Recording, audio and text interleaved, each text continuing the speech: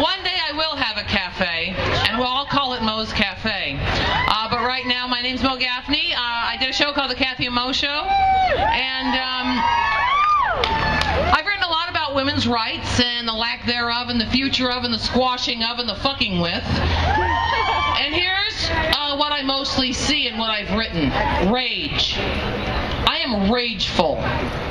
Once I get started, the rage starts sneaking out of my rage reservoir and spills all over everything. And of course, it's not pretty to get rage on your new top and your iPhone and your skinny jeans. Or in my case, chubby jeans.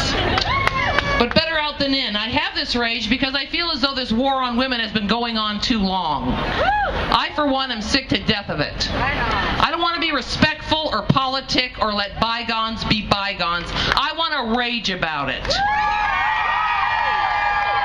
I want to, for instance, go up to that group of men on the Congressional Panel on Birth Control and get a bunch of fucking rage on them. I'm sick to death of some men and women thinking females are unable to be in charge of ourselves. You don't get to be in charge of my vagina or my reproductive organs, or whether or when I'll have a baby. And if you don't like it, well, that is too fucking bad. I know why some men are trying so hard to be in charge of it, because, well, they can't do it. Some men are mad because they don't have the babies. They can't do it, so they want to at least be in charge of it. They are trying any way they can to have some say in it. If there's a bill about potatoes and corn, you can bet there will be something in it about keeping women from contraception. If it's a bill about roads or seniors or new missiles or petroleum research, somewhere in it is a little section just to fuck with women. And it comes from everywhere. I'm still pissed off that Planned Parenthood had to remind the Komen people that they don't just do abortions, but they also save women's lives. Oh, but P.S. abortions are legal. And since only women get them, men can fuck off about it. I'm pretty sure that all shakes down to religion, them putting their God on us, and PSS, we live, or are supposed to live, in a governmental system that separates church and state. So, you can go to your church or synagogue or temple or mosque or home in your house with your crucifix or altar or banana tree or holly bush and pray and wail and dance and not get abortions and not use contraception, but fill my prescription and do my procedure and don't worry about my soul. I'm so glad to get my rage out. It feels great. You want to legislate something? Legislate sperm. Legislate balls. That's what I'm saying. Get a sonogram wand and put it up a man till it hits his ball sack and make him take a gander at his sperm. Remind him that sperm could be a baby one day, or of course it could end up on his Lakers extra large purple t-shirt. You know, I'm pissed off we still have to march and rally for anything.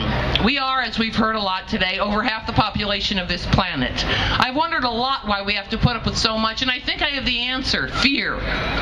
We are powerful, and they fear us. But instead of utilizing our power, instead of valuing everything about what it means to be a woman, they marginalize it, minimize it, criticize it, and fear it. We all know this. And then, of course, there are the distractions. We're distracted with shopping and facelifts and belly tops and high heels and hair removal and spa weekends and push-up bras and diamonds and the mommy wars and the real lives of wherever the fuck.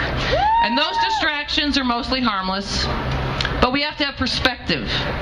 It would be great if while on the spa weekend we write our own ironclad legislation that keeps people out of our vaginas. That'd be super. If in some way while getting our Brazilian we can think up some male birth control so our bodies can take a break. Most of all, in my humble and rageful opinion, we have to let them know that we know. We know what they're doing. And we're not allowing it. That's why this rally and march and other rally and marches have to happen. So they know that we know. We know what they're doing, and we're not going to allow it. So let your rage fly, people. Value yourselves and unite. although I'm so grateful all of you are here, where the hell is everybody else?